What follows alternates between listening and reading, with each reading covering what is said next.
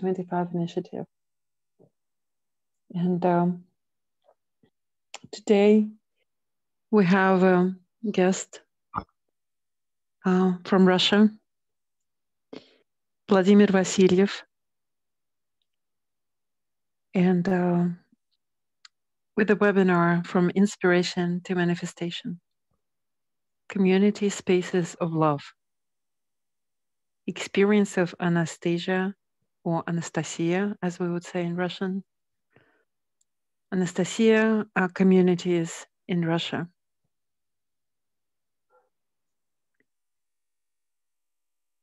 So let me bring our group into alignment before we start our work.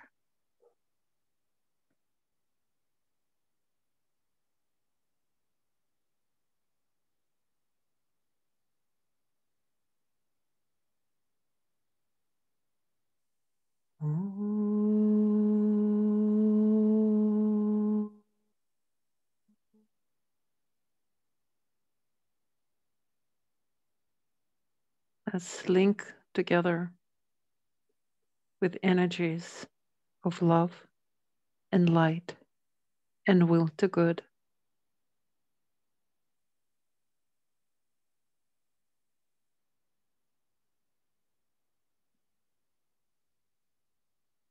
Let's align our individual centers.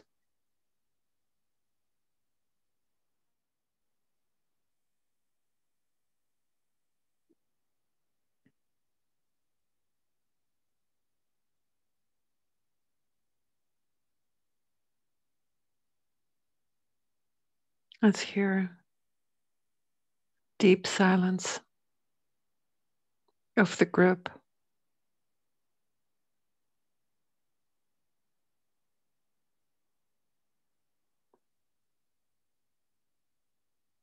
Let's project our individual lights, the lights of our centers, into the middle of the group.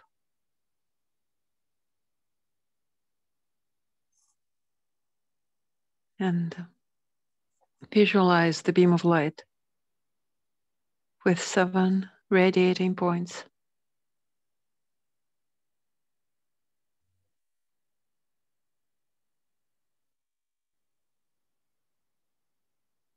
Let's extend our alignment to the centers of the new group of world service.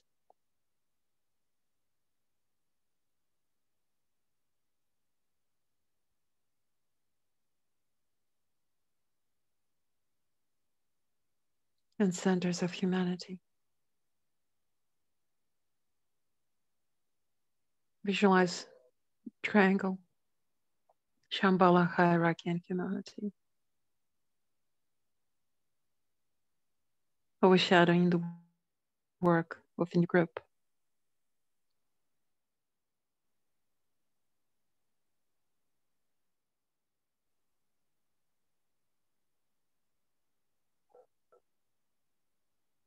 We visualize the energy of Aquarius pouring through this triangle,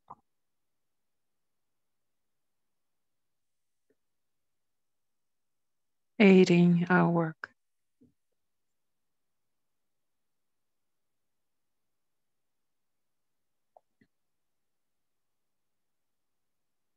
And as one group, we say, radiance we are and power. We stand forever with our hands stretched out, linking the heavens and the earth, the inner world of meaning and the subtle world of glamour. We reach into the light and bring it down to meet the need. We reach into the silent place and bring from thence the gift of understanding. Thus, with the light we work and turn the darkness into day.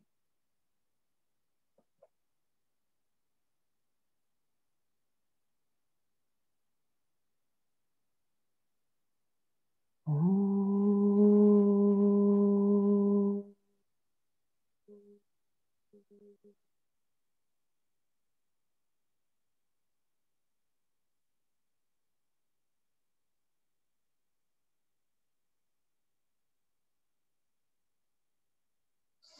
So we focus on the good heart center and start our work.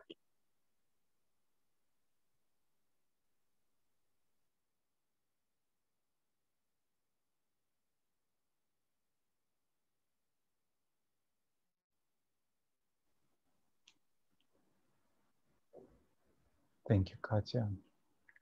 And thank you, friends, for joining us today. As we work with the energies of Aquarius,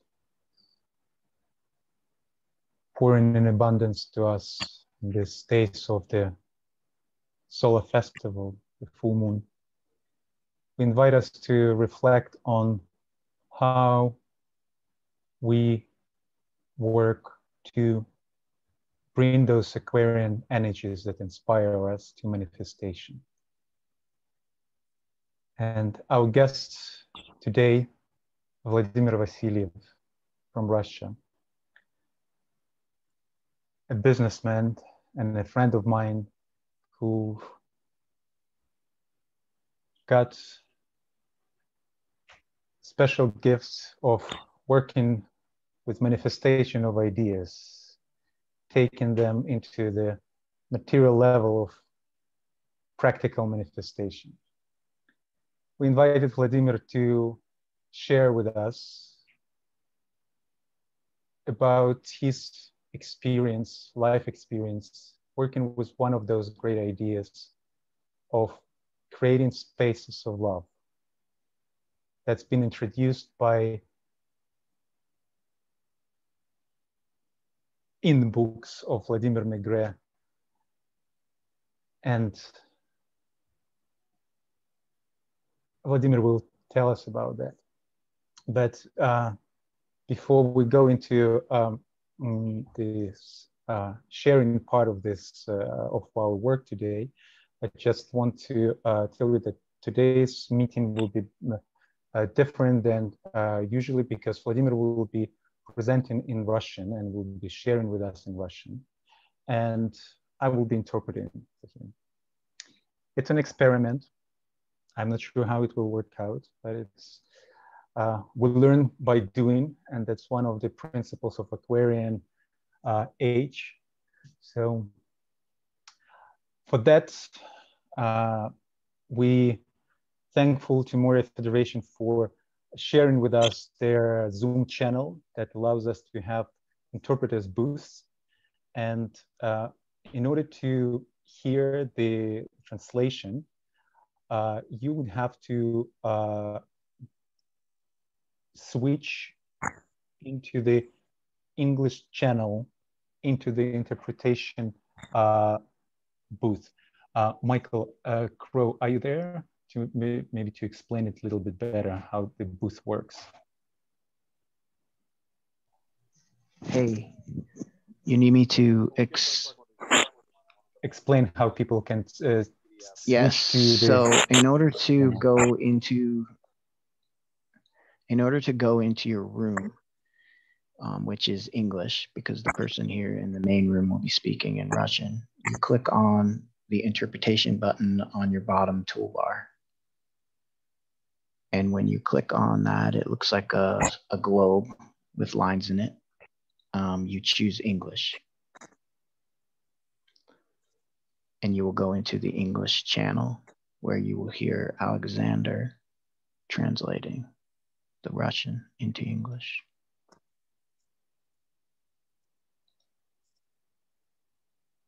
And that's about it.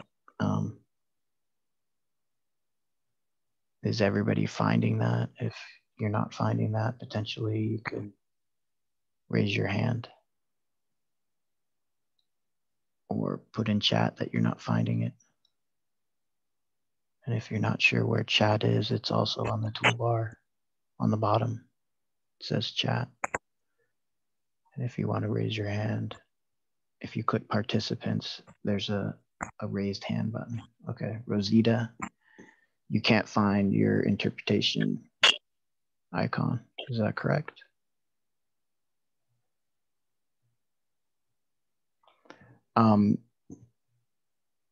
Yeah.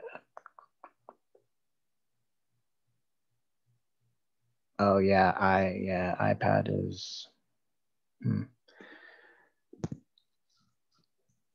iPad's not gonna, yeah, if you want to mute the original audio, you mute the original audio, because that, if you don't, you'll just hear a low of the original. So you can mute it and just hear English, or you can keep it unmuted. So Rosita with an iPad, it's a problem because there's interpretation issues with iPad choosing interpretation from an iPad.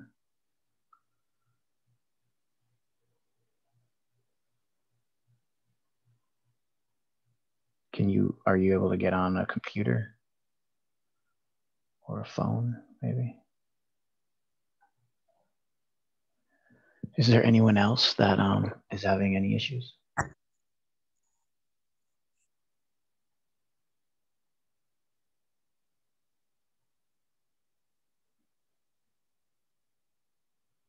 Pana, I don't know how to say that name.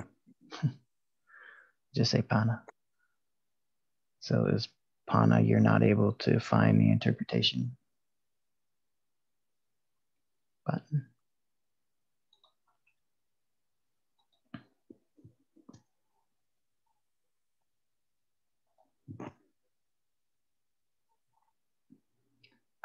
Let's see. Would you be able to speak, Pana? Can you tell me what you're having a problem with? Yes. Is it possible to hear both languages? If you when you're in the channel, if you don't choose mute original audio, you will hear a low of the original. The only way to hear both languages simultaneously at full volume would be to use another device and come in on the other device and then listen to it on one device and then listen to it in the other channel on another device. There's two choices. There's off and then English and Russian. Yeah, if it's off, you're just going to be in the main room. If it's English, you're going to be in the room with Alexander speaking English from Russian. If you choose Russian, it will just be if Alexander chose to switch to Russian and speak in the Russian channel. So the only channel that's being used is English. Okay, thanks.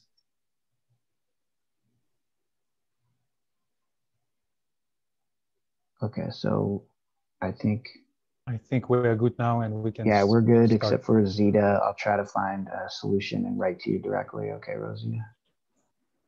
Thank you, Michael. Yep. Vladimir, so we thank you for joining us, and the floor is yours. Vladimir, микрофон у тебя. Добро пожаловать. Hello, everybody. I'm very glad to be with you, and I want to wish light, love, and power for us, everybody. Итак, несколько слов об Анастасии. So, a few words about Anastasia.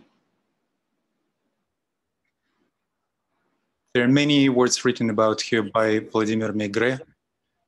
If to put it briefly, she's a Siberian hermit, a beautiful young woman with physical strength,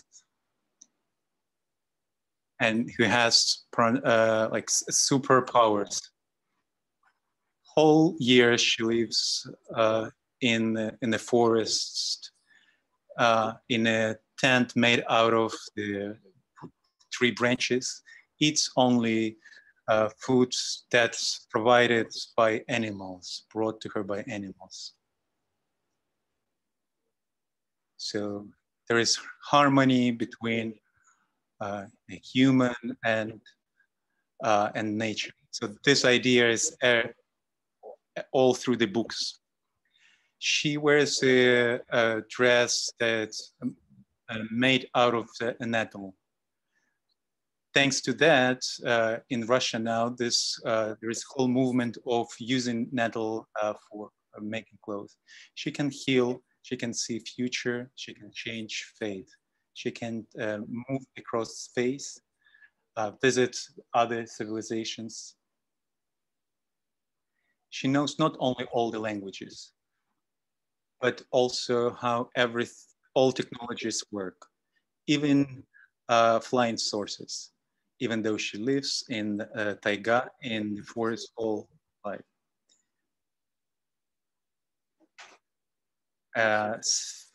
Spherical being is a friend of Anastasia. It's an energy that is a friend of Anastasia and comes with your first call.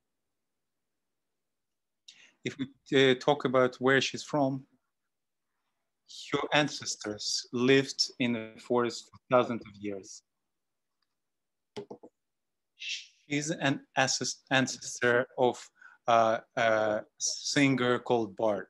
She teaches that before Christ, there were people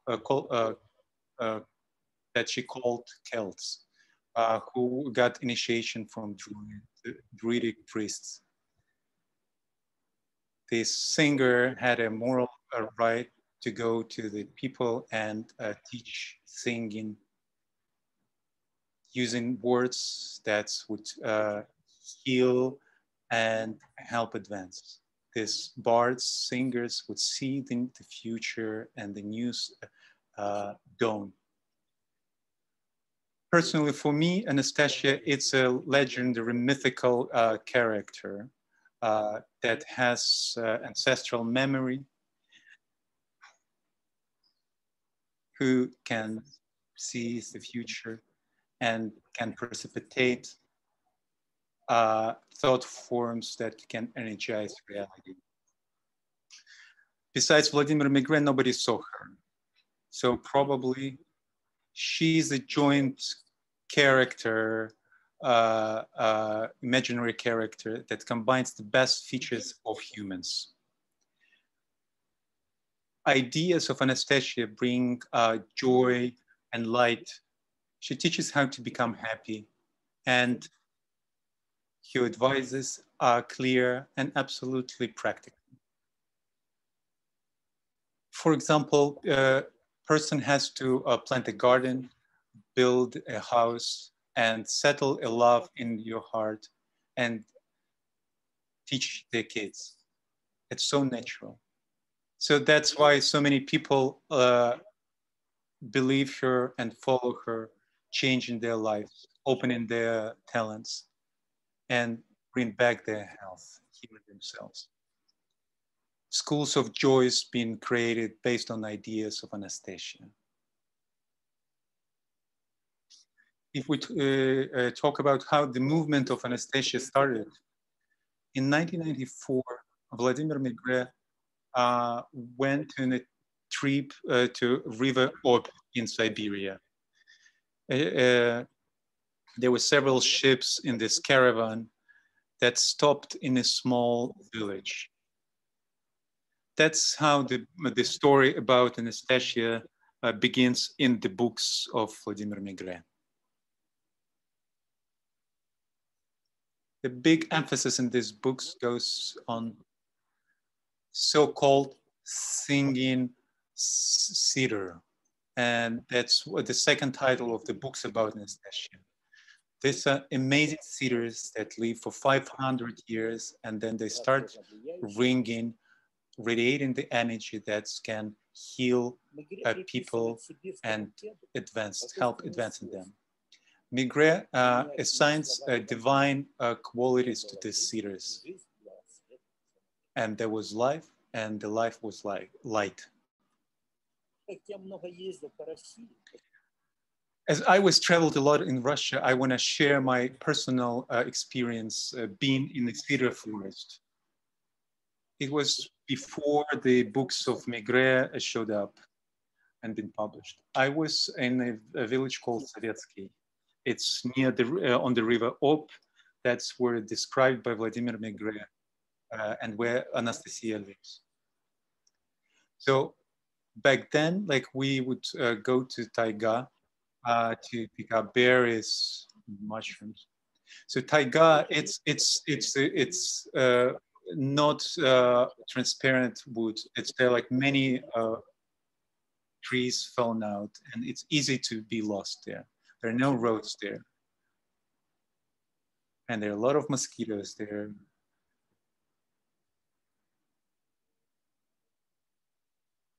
We were going for mushroom picking, and so like all that we were finding, they were like not good, and we had to throw them out. And so they were like a lot of mosquitoes, so you had to be really well dressed, like with a lot of anti-repellents on you, and nothing good was in that experience. So we passed like for a couple of hours like that.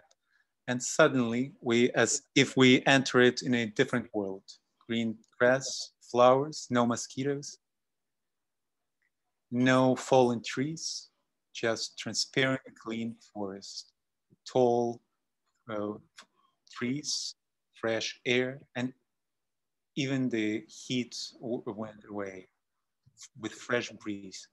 A lot of fresh mushrooms. That was cedar wood. We rested well there, removed all the like heavy clothes. With every breath, we could breathe joy. That was my first experience being in a cedar forest.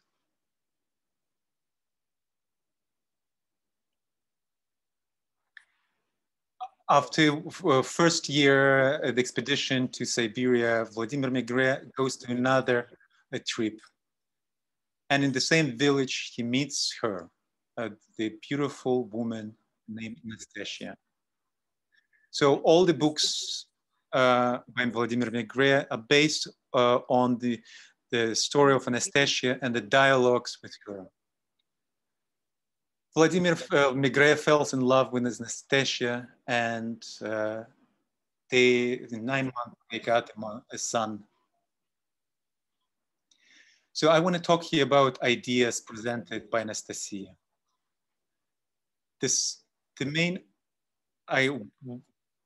One of the main ideas presented by Anastasia was the space of love.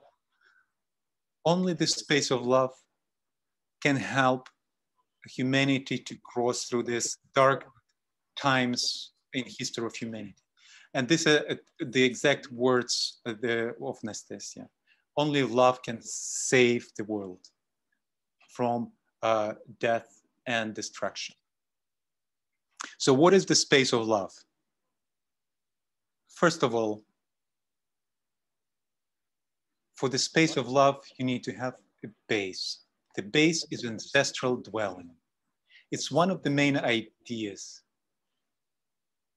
It's the land of 1 hectare that's given to a family for use like forever. And it's so like briefly talking about it's a 1 hectare of land, like 100 by 100 meters, where a family with love can build their own house, can plant their ancestral tree, own forest, own garden, set up a pond. This land is surrounded by trees and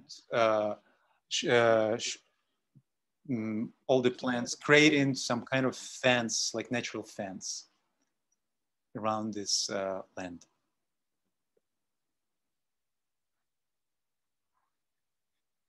Special love of Anastasia is turned towards so-called dachniki, like people who live in their small plots of land. Anastasia tells to Migre how these people who live on the land can create their own paradise. They create own space of love, and to become the next generation of happy families. The special role in creating space of love is given to the plants. They have to be planted by a special project, like special setup creating the space of love and helping. So as an example, I will tell you about the rituals. It's the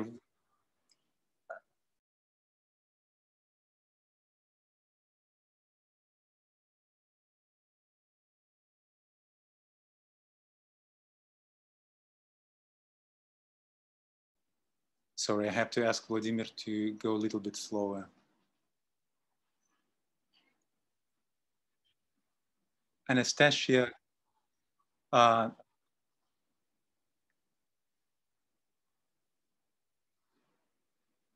explains in detail about the ancient ritual of engagement. Through this ritual, a young couple would create a project, the vision for their settlement, for their space of love. And during the actual ritual, the couple, with the help of their parents, their friends, they would use a ritual of visualization that would come true in a few minutes, creating the space of love. According to Maigret, this ritual is the biggest invention of this millennium. By using this ritual, young couples already now, during the wedding ritual, they can receive the house, this garden, and their ancestral dwelling. So just how it happens. So when the young couple comes to their future ancestral dwellings, to their piece of land, to their plot of land, so all who invited to the wedding would bring with them seedings and the young trees that they would, by the request of the young couple, they would plant them on their plot of land in the places directed and shown by the young couple. Thus, in 1 or 2 days, the future garden, the new garden of the future ancestral dwellings would be planted.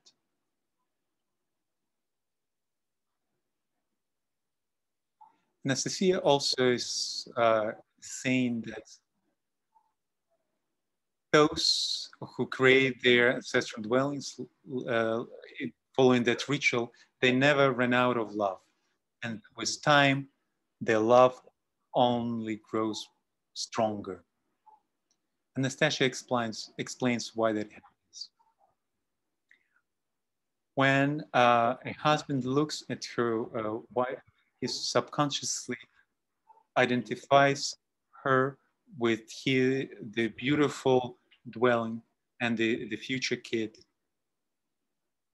that's who meant to be born in this land, in this place. And we can believe that. And for each human, the best place in the world is always stays his little, the place of origin, the ancestral land. And the most beautiful kids of all will be his or her kid. Also, Anastasia states,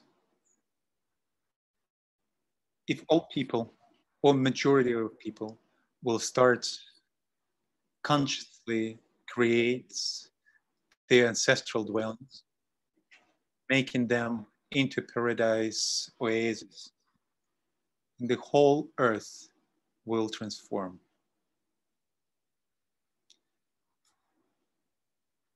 There are not going to be natural disasters, no wars.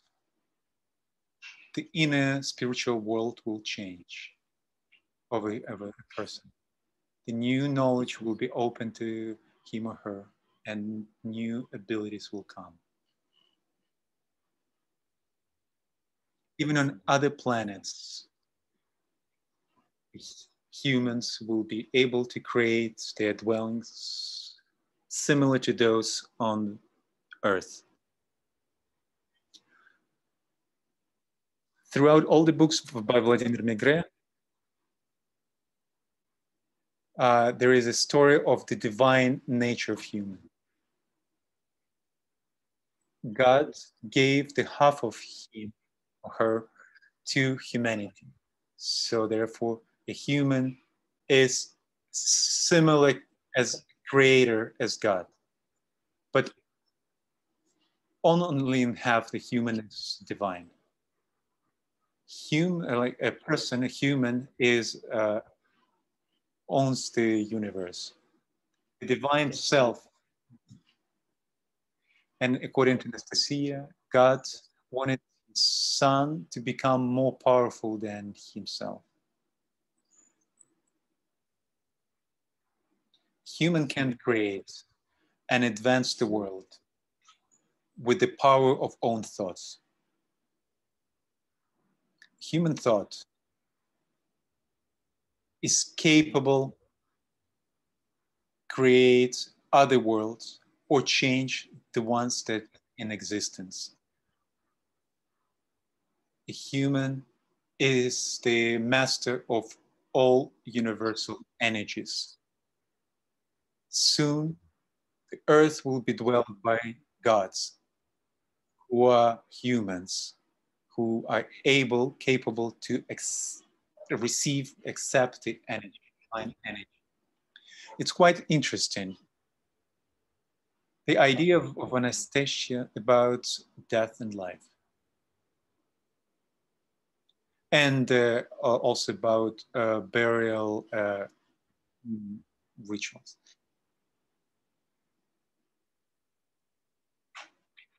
Soul can incarnate best if he or she could create the space of love on own plot of land.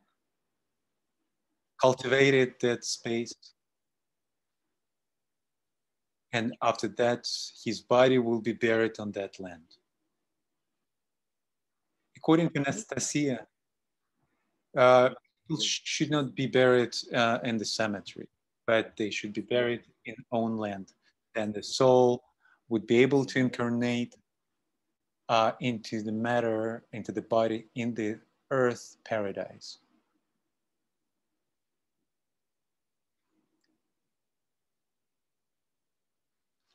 As an example, in our own ancestral dwelling, one of the like families lost their daughter, and they buried her in their own plot of land.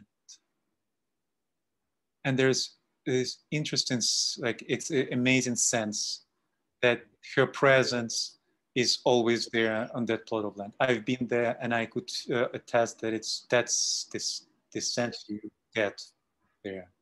What else, Anastasia? All divine creatures are eternal, self-sustained, and everything on the land is united and eternal. It's very similar to ideas of Buddhism. The light forces are the light thoughts ever created by humans. All space is filled with those thoughts. Diseases that humans have are a result of self-abstraction from nature and dark feelings that a human allows within. Plants create thoughts and feelings.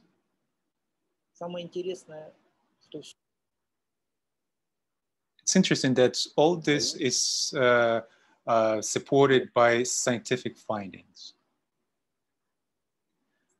For example, how would the gardens are created? In order to plant seedlings, you need you need to dig a hole in the ground with your own hands, with your own toes. You have to kind of smoosh the earth, and you have to spit into the hole in the ground. As like through your feet, there like with your sweat comes information about your disease. And so the seedlings that you put in that hole, they receive the information about your issues. And so fruits that will be grown in the future tree will help you to heal you. You have to communicate with the plants. And during the full moon, you have to touch your plants. One of the other ideas, great ideas that go through all the books of Anastasia is reestablishing the balance between human and nature. And it's difficult to argue that. It's vital for all of us. Such regeneration happens due to life with on nature, together with nature. Naturally, that not all of us can live on own land for a whole year, but people really strive to get to that. That's why Anastasia emphasizes dachniki, those who have their small plots of land in Russia. Anastasia expressed the new idea through this, like living on your own small plot of land, how you grow your plants, how you surround your space with love, how you create your own garden.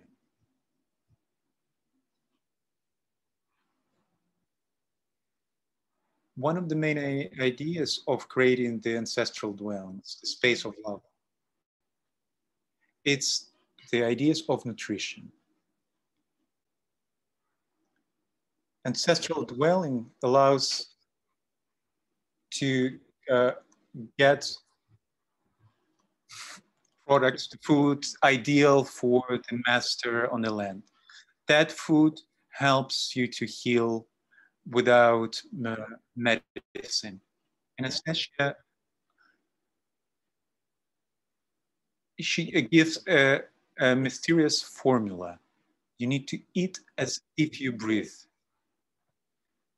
This formula had been given a long time ago by priests, ancient priests, but not been recognized for what it is. This mystery of healing nutrition is pretty simple. You need to eat what you grow, grown on your own land. Everything has to be fresh, right from the garden. Food must be diverse as much as possible. As the plants bloom, you practice breathing, getting nutrition from air, filled with prana. She talks also a lot about beekeeping. She even gives some drawings of special natural bee houses for bees. The honey is taken only on the second year, only after the bees went through the winter, and only the honey that's not being consumed by bees can be taken by humans. In general, self-sustained living with nature, it's the space itself, which is due to the due planning, protects from wind, holds warmth and water. And it's not only feeds you, but also gives you firewood or heat your house.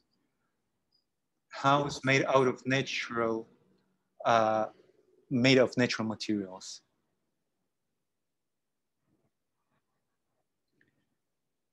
A house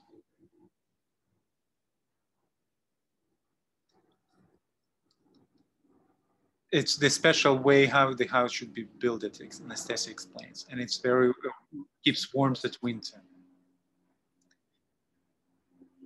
Talking about Anastasia herself, it's interesting that she lives in so-called землянка. It's like a house, like a mud, made of mud and protected with cedar branches, with dry grass on the ground. Naturally, there is like no electric power there or any free radiation of any devices. According to books of Maigret, during the winter, Anastasia goes in so-called like into hibernation. There was certain research made that actually such hibernation is very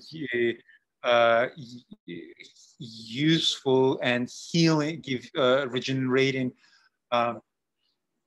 powers, and like the whole body regenerates own resources. I really enjoyed one of ideas by Anastasia. Right?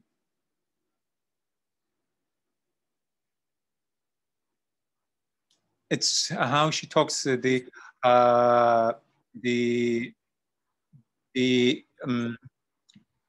people who criminals who have to be incarcerated. Instead of that, they have to be settled on the big plot of land where each of them gets 1 hectare of land.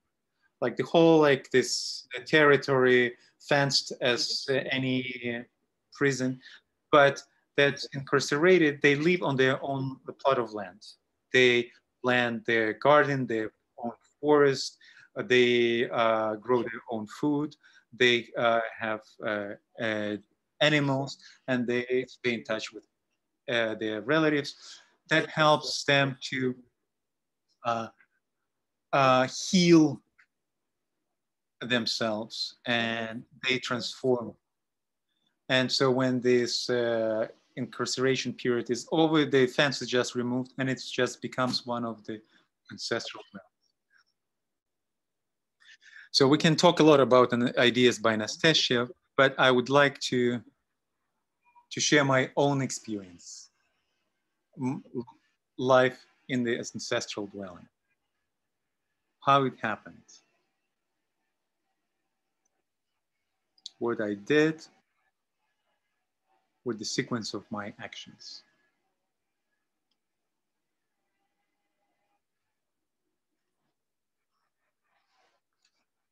First of all, I read the books by Maigret. My wife totally shared my ideas, and we started looking for a place to create our own ancestral dwellings. We traveled a lot, went to different towns, in Vladimir, Tula, and we lived in tents or in our car. We traveled. Through internet, we learned about the village Ageyevka, and we learned that there is Anastasia community is been started there. It's 400 kilometers south from Moscow, so we thought maybe it will be a little bit warmer than in Moscow, and a little closer to our native Ukraine, to Kharkov. So it's halfway between Kharkov and Moscow. So we came there. We spent a few nights there, living in the tent, met local people in the community. Right in that moment, this community was just starting. Everyone was very inspired, telling stories of beautiful future that will come there. So that confirmed our intention to create our ancestral dwelling there. And so in the spring, we came there, went for a walk, and suddenly sunshine and the spring, the sound of springs, like first flowers from under the snow, the birds chirping, welcoming spring coming. And we realized this is our place. This is our land. We started looking for a house that is for sale.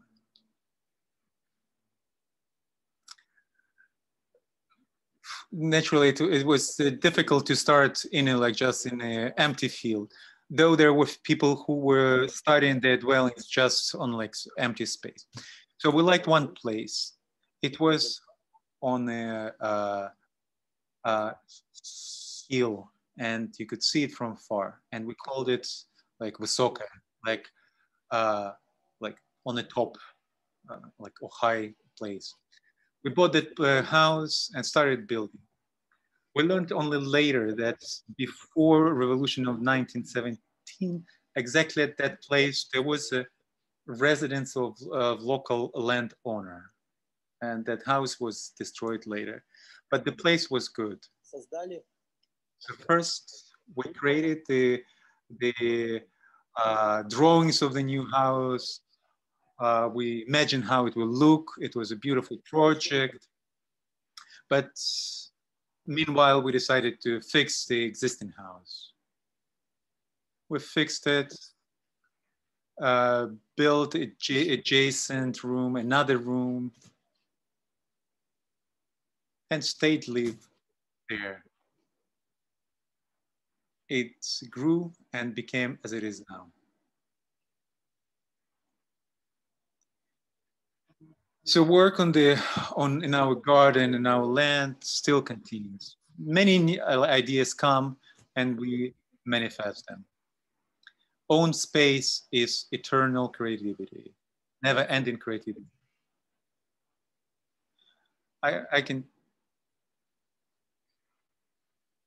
share that certain ideas were manifested building this house. For example, that the inclination of the roof would be aligned with the eyes sides of the observer, and so it looks like it's lower, even though there are like 3 floors. On the south side of the house, the roof is inclined that in summer it creates shade, and in winter sun comes to the windows and warms up the room. On the ground floor, we have lilacs blooming in front. It's spring and summer, the lilac blooms, and it's beautiful, protects from heat. And in winter, there are no leaves, and it's transparent, and the room gets sunshine and some warmth. By the way, one of the Anastasia ideas, we built a bee house. So what is bee house? Apic therapy. So apis is a bee. So the healing in apic house, it's been living inside the bee house. So you can sleep inside the beehive. The structure of bee house, that's like, of course, a person, a human, and bees are isolated. Like you don't have like the direct contact. I have some kind of mesh that separates me from the bees. Imagine that you lay on a mat, some kind of mattress, and below you, like 1,000 or 150,000 of bees that share with you their energy, their sense, and like unstoppable like resonance that you can feel with your whole body.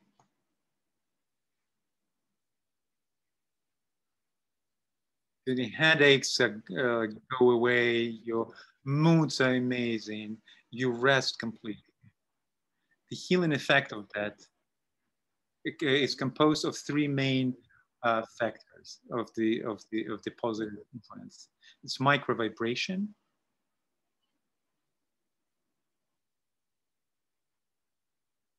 that's created by the bees fly, and they're like micro charges, micro electrical charges from the wings of the birds kind of radiate.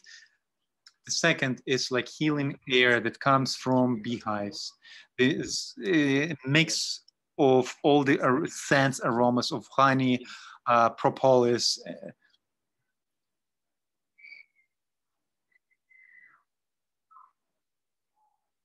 And the third, the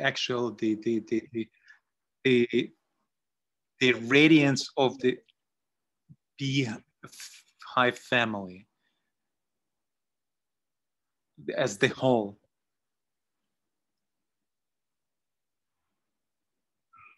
And of course, yeah, of course, we naturally eat our own healing honey that we got from our bees.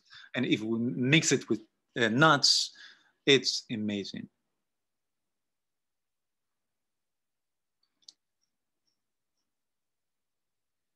So I want to talk a bit about the lessons learned.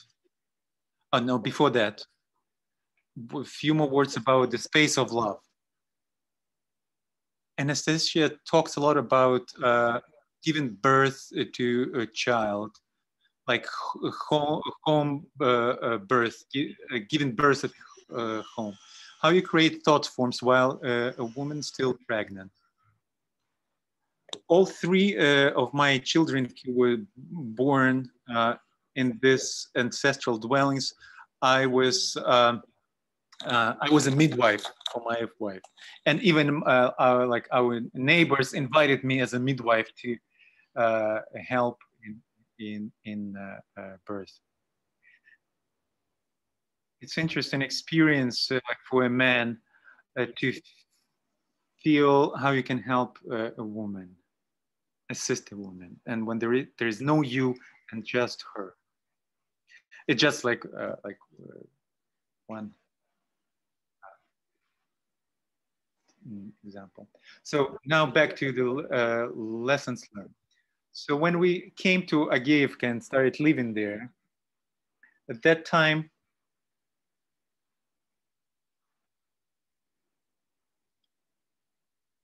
it was the first phase of dwelling, establishing dwellings. When the group establishment was happening, when the idea of Anastasia kind of descended to a group of people.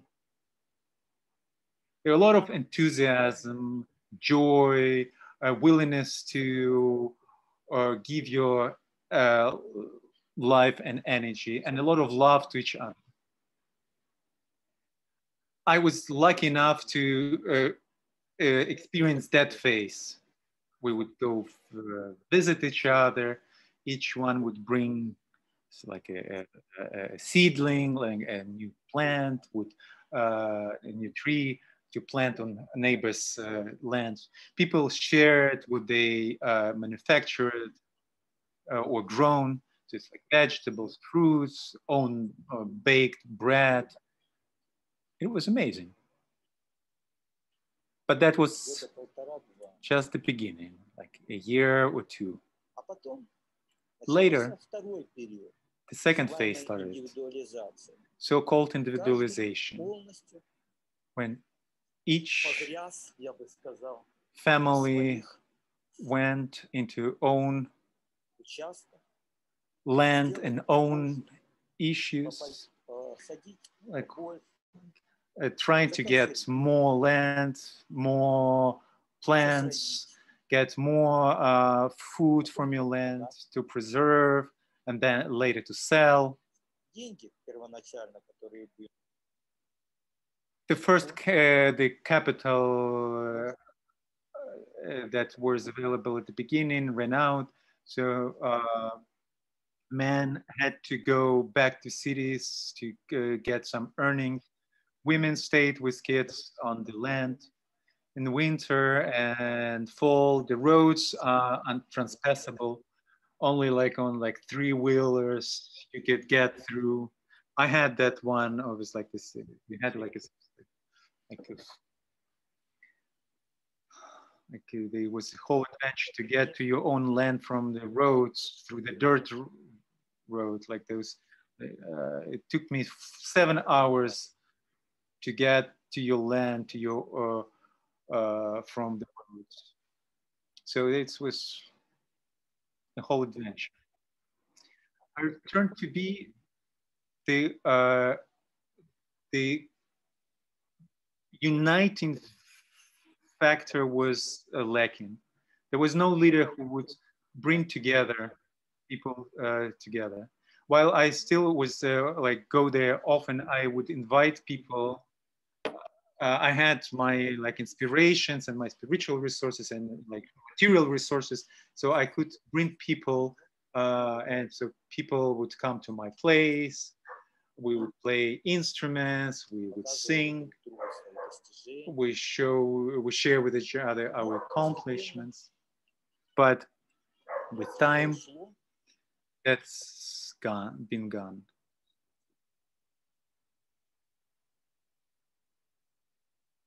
As people started getting like more like preoccupied only with own houses and their own spaces. And that wasn't a positive experience. So that was individualization, which according to the laws of universe, at some point, like we have to go through that before we go into the group consciousness.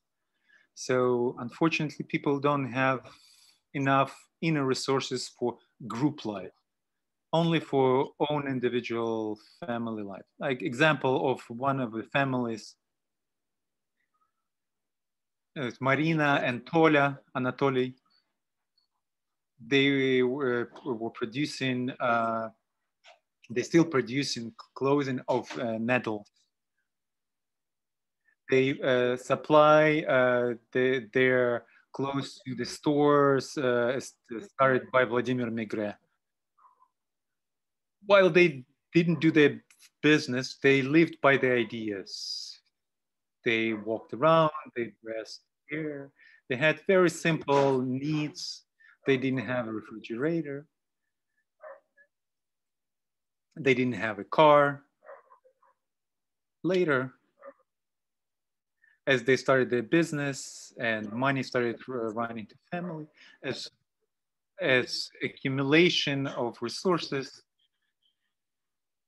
brought the urban civilization to their home. So I can say that if you really want to create the real Anastasia dwellings, ancestral dwellings, you have to change yourself, transform yourself. Otherwise, you will just create your house. It will be in nature. It will be more friendly living as urban dwelling. But you will have the internet, gadgets, TVs, everything, and all the goods of technocratic civilization. And there is a result, colossal amount of work to support all those benefits of civilization.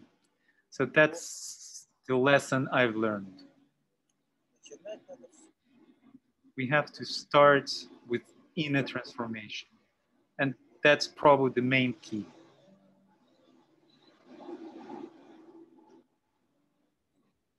So that's like a brief. So if there are questions, I will be happy to answer those questions. Thank you for your attention.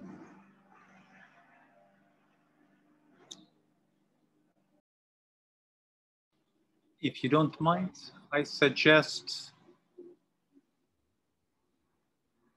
we have now a united meditation. This meditation we were doing together with our community in Nagievka when we were coming together.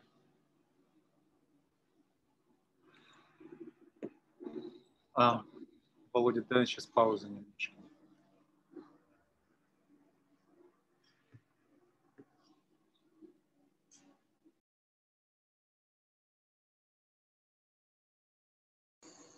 So now Vladimir will lead the meditation and I will be translating it in the main channel. So I invite you to switch back to the main room because the main audio will be not here in the translation booth, but in the main channel. So just switch back to the original channel, the same as you got to the this interpreter's booth.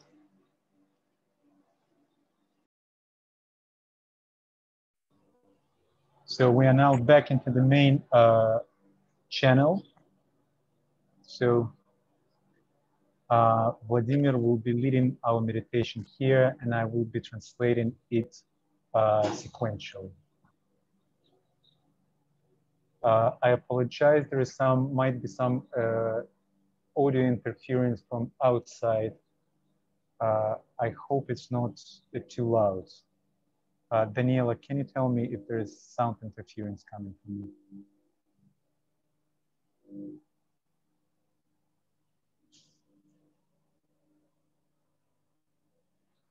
Daniela?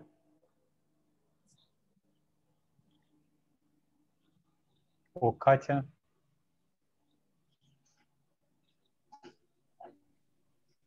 I can hear you in English.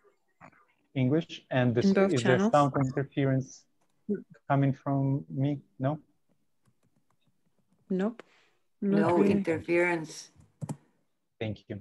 And but your voice is slightly muffled, so if you can get closer to the mic or something. Mm-hmm. Is it better now? A little bit further, not so close. Thank you, Daniela. Thank you. Is it better?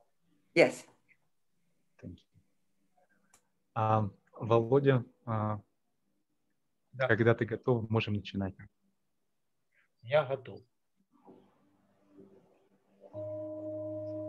Садимся в удобную позу с ровным позвоночником. Get into a comfortable position with your back straight, keeping your spine aligned. Разводим руки в стороны, обнимая весь мир. We spread our arms to the sides, embracing the whole world. И на вдохе прижимаем руки к сердцу. And while inhaling, we press our hands to our heart. Этим ритуальным движением мы принимаем в свое сердце весь мир, все человечество таким, как оно есть. With this ritual movement, we take into our hearts the whole world, all of humanity, as it is. Ощущаем на вдохе наполненность своего сердца, своей анахат, бесконечным миром,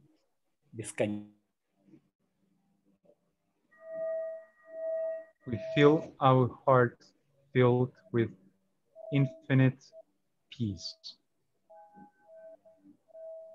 А затем плавно выдыхаем, опуская руки ладонями вниз, как бы опуская это ощущение в нашу Муладхару. Then we exhale in smoothly, lowering our hands with palms down, bringing the energy into the base center, Muladhara. Опуская руки ладонями вниз на выдохе, мы осаждаем энергию любви и света, фундамент наших намерений, в основу нашей жизни. As we lower our hands with our palms down, we exhale, precipitating the energy of love and light into the foundation of our intentions, into the foundation of our life.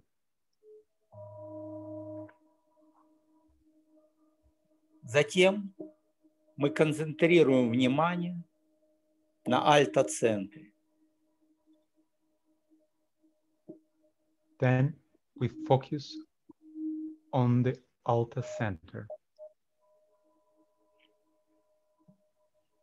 Если кто-то не знает, где он, то можно плавно, водя по затылку указательным пальцем и прислушиваясь к ощущениям в голове, его найти. In order to find your altar center, you can smoothly slide your index finger along the back of your head, listening to the sensations in your head. When you touch the point of the center, your thoughts stop achieving inner silence. We concentrate our attention on this point.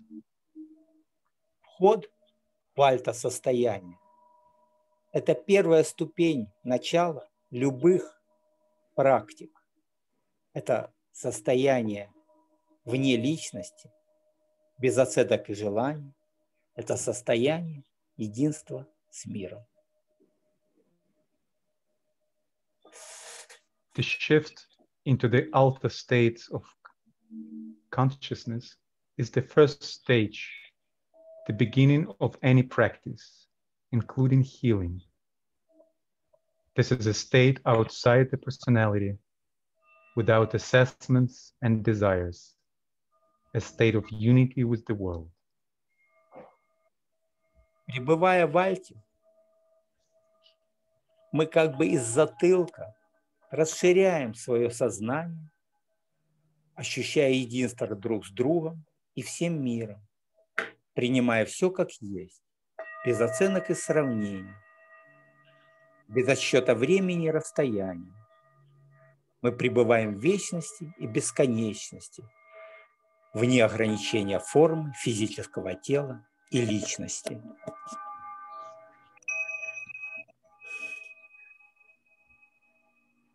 Staying in altar, as if from the back of the head we expand our consciousness, feeling unity with each other and with the whole world, accepting everything as it is, with no evaluation or comparison, without counting time and distance. We abide it in eternity and infinity, beyond the limitations of the form of the physical body and personality. Не теряя этого ощущения, опускаем сознание в Муладхару, представляя себя находящимся на прочной скале, фундаменте, осознавая мощь и непоколебимость своего истинного «Я», своего устремления к свету и любви, к единству со всем сущим.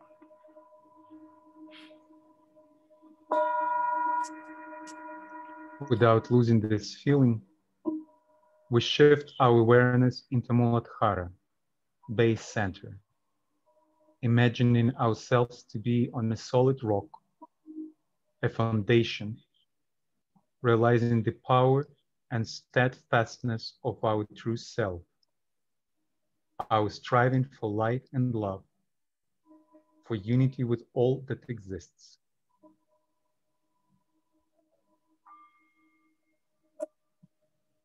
Поднимаем сознание к Сахасраре и визуализируем свет, нисходящий на нас всех и себя лично. Свет очищает, омывает, объединяет.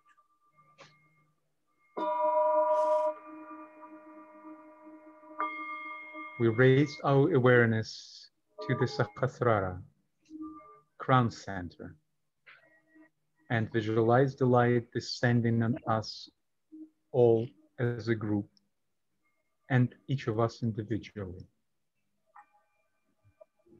This light cleanses, washes, unites.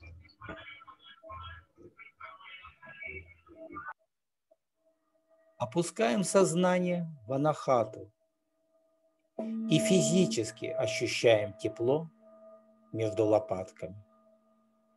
И обнимаем сзади из этой точки друг друга и весь мир любовью, теплотой, сопереживанием и состраданием своими крыльями души.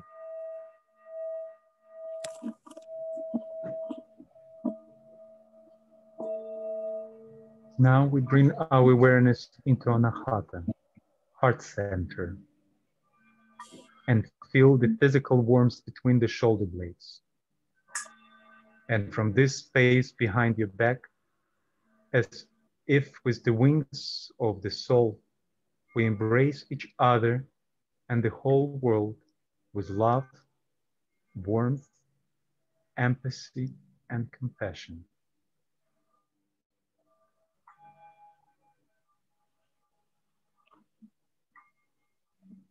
Тихо пребываем в этом состоянии, ощущая свет, любовь, могущество и единство.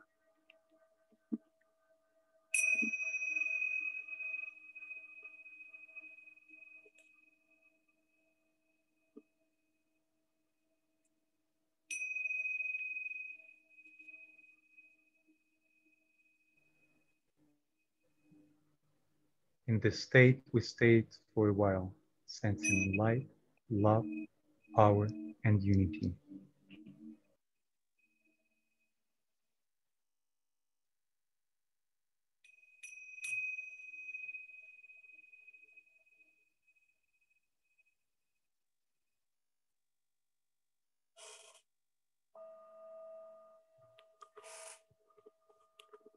И опять разводим руки в сторону, обнимая весь мир.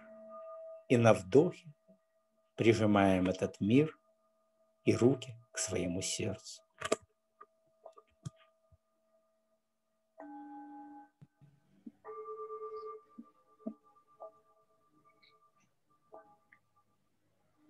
And we now spread our arms to the sides, embracing the whole world. And while inhaling, we press our hands to our hearts.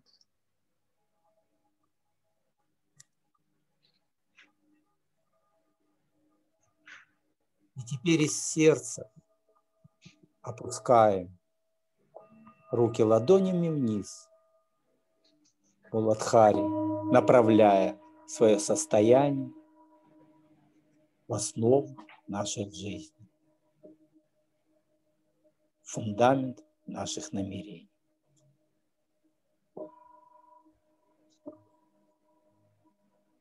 While inhaling, we are aware of the energy in the heart. And then we exhale smoothly, lowering our hands with palms down. We bring the energy and senses we accumulated during the meditation into the base center, Muladhara.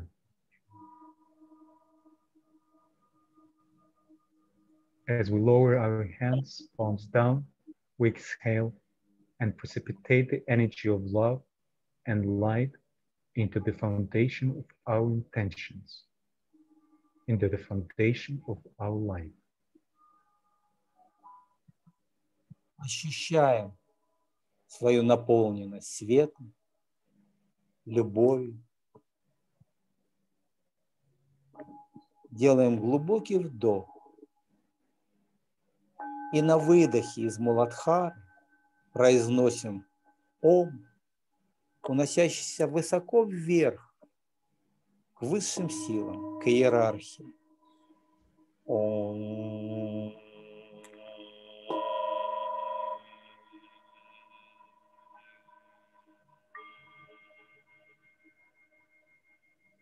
We sound Om from Muladhara through Anahata, Alta, and Sahasrara. Our sending invocation to the higher forces, to the spiritual hierarchy.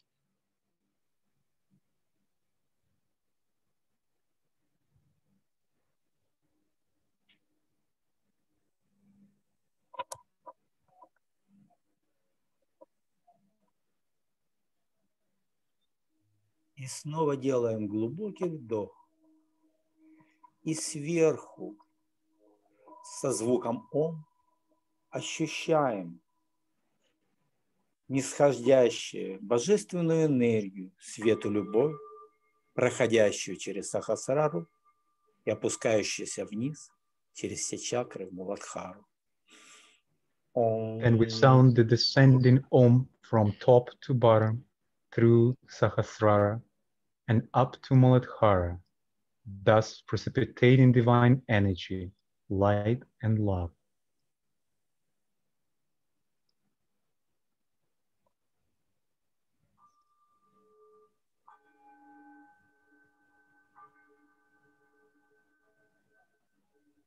И снова делаем глубокий вдох.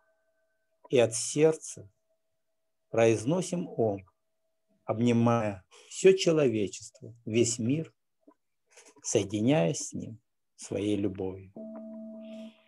And with the third Om, we pronounce Om from the heart, embracing all humanity, the whole world, uniting with it with our love.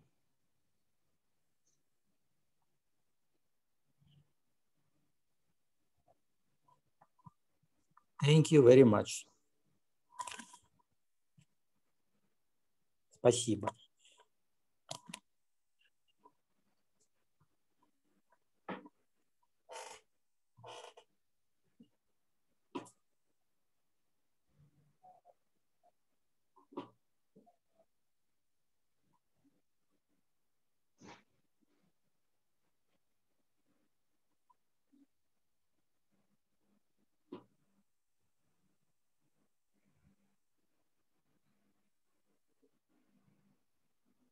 Thank you, friends. We still have a few minutes if anyone would like to ask any questions and share any comments. Please raise your hand, and Daniela, if you could please unmute.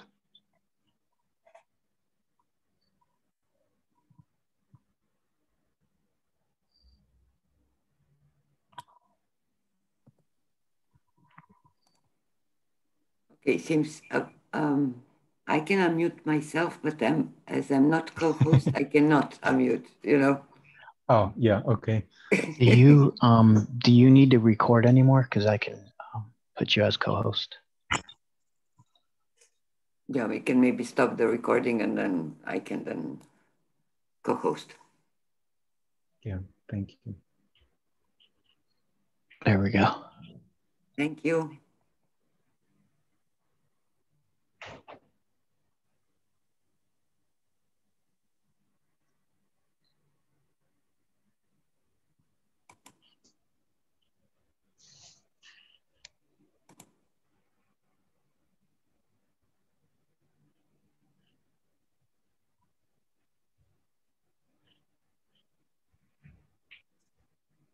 Many comments of saying thank you.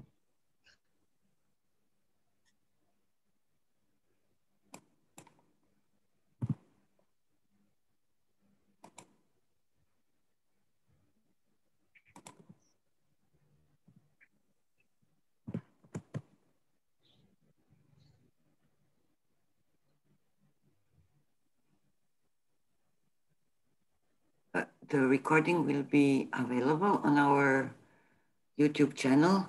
That's as a response to Yoel, and so for everybody to know. And as for the books, I'm guessing we can find them, yes, the references, yes.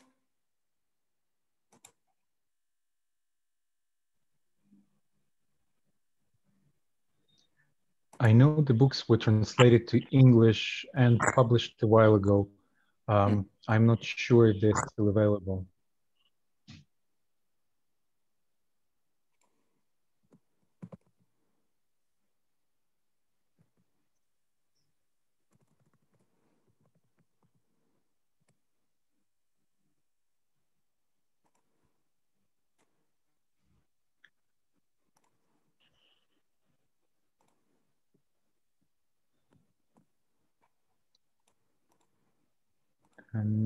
Mikhail, please unmute yourself. What? There is a question from Mikhail, the raised hand, so I... Я задам на русском. Not me. Алло, алло. Sorry. Меня слышно? Yes, Миша. Да, тебя слышно. Я спрошу на русском. Ну, ты переведи, пожалуйста, Саш. У меня вопрос. Сейчас, секунду, тогда, наверное, перейти лучше на другой канал. The question will be asked in Russian, and Mikhail asking me to translate, so I invite to switch back to the translation booth. Да, Миша. Вопрос вот какой. Володя, учился ли ты специально, либо у кого-то родовспоможению? Did you study specifically how to help with birth, giving birth? It was Vladimir says, yes, I was studying that from a very interesting woman who travels around the world and teaches how to assist with home birth. So I studied the basic principles and rules. From everything I learned, the main principle was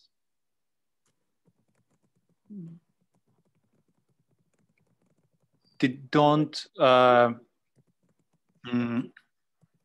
bring your own ideas to a woman. Like, you're just assisting her, and so also I can tell that we were using singing bowls.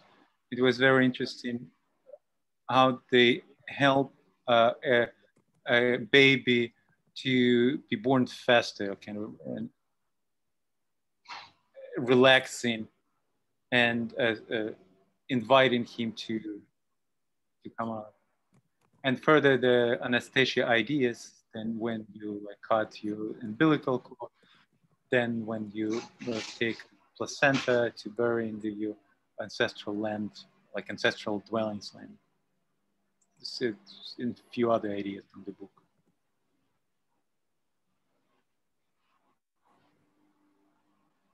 Is it good for you, Mikhail?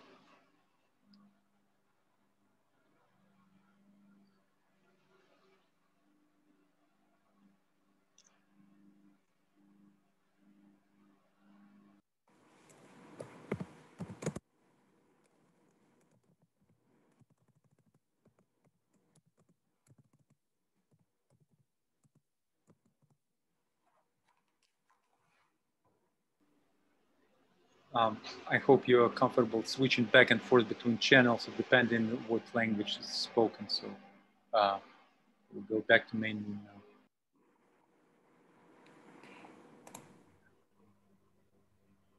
I see Maya and Olga put some information about the books, and thank you. So you can find it in the chat.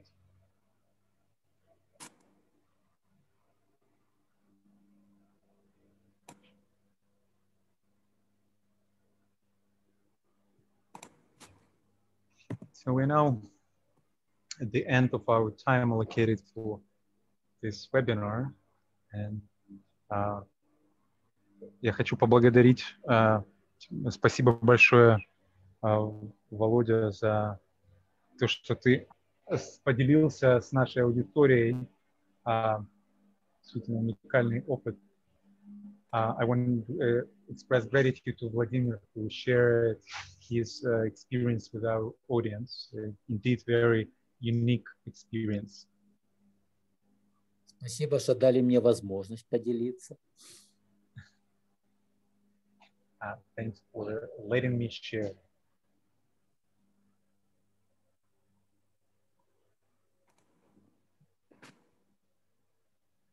So the recording of this webinar will be on our YouTube channel. And if you have any further questions, please get in touch with us and let us know what you think of these ideas and about this experience. And we invite you to take the ideas of the creating your space of love to your life as it is. Doesn't need to be, you don't need to have a hectare of land to create your own space of love. It can be done within your own room, your own apartment, with your own house plan. And Risa says, creating our space of love here with everyone.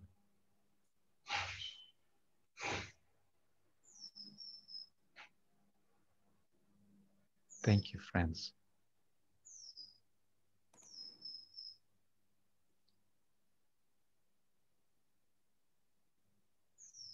Much love to all. And we continue holding our space of collective love in our meditation. And the exact time of the full moon tomorrow. So please let's be connected in our subjective space of love.